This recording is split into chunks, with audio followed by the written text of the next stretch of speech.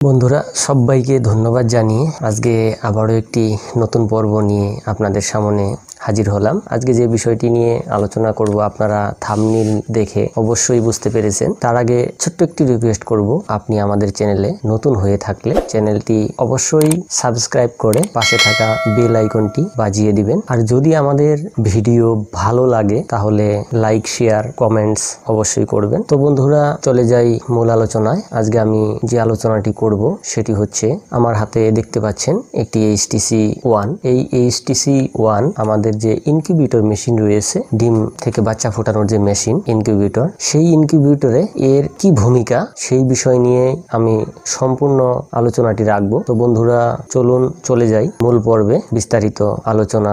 দেখতে পাচ্ছেন আমার হাতে একটি HTC মিটার রয়েছে। আমরা প্রথমেই HTC মিটারের কভারটি খুলে এর ভিতরে একটি ব্যাটারি দেওয়া রয়েছে। পিছনের ঢাকনটি খুলে আমরা ব্যাটারিটিকে লাগিয়ে দিব।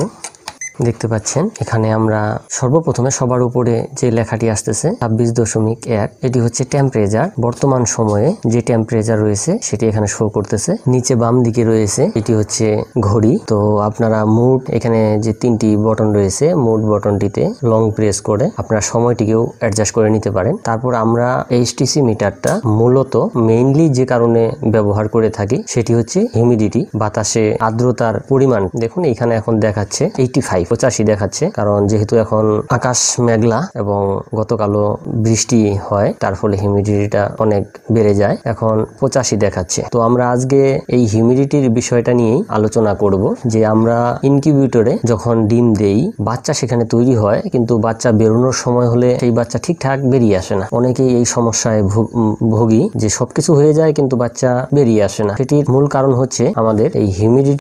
আমরা ইনকিউবেটরে ডিম দেওয়ার পর অনেক সময় অনেক খামারির ডিমগুলো নষ্ট হয়ে যায়, ডিম থেকে বাচ্চা বেরোয় না। এর মূলত দুইটি কারণ, একটি হচ্ছে টেম্পারেচার, একটি হচ্ছে হিউমিডিটি। তো আজকে যেহেতু হিউমিডিটির বিষয়টি নিয়ে আলোচনা করব, তো টেম্পারেচারের বিষয়টি আমরা পরের দিন অন্য একটি ভিডিওতে বিস্তারিত আলোচনা করব। তো আজকে হিউমিডিটির ব্যাপারটা। তো মেশিনে আমরা কত হিউমিডিটি রাখবো এটি নিয়ে অনেকের মধ্যে অনেক মত রয়েছে। মূলত দুইটি ভাবে হিউমিডিটি কন্ট্রোল করা যায়। আমরা যে সপ্তাহে মেশিনে ডিম দিব, প্রথম সপ্তাহে 50 থেকে 55, দ্বিতীয় সপ্তাহে 55 থেকে 60, তৃতীয় সপ্তাহে 60 থেকে 65, এইভাবে যদি হিউমিডিটি কন্ট্রোল করি তাহলেও রেজাল্ট ভালো হবে। এবারে আমি আমার মেশিনগুলোতে যেভাবে হিউমিডিটি কন্ট্রোল করি, কারণ যেহেতু সবসময় একই ডেটে সম্পূর্ণ মেশিনে ডিম দেওয়া সম্ভব হয় না, কারণ আমাদের কিছু বড় মেশিন রয়েছে যেগুলো 2500 ক্যাপাসিটির মেশিন, সেই মেশিনগুলোতে একসঙ্গে 2500 ডিম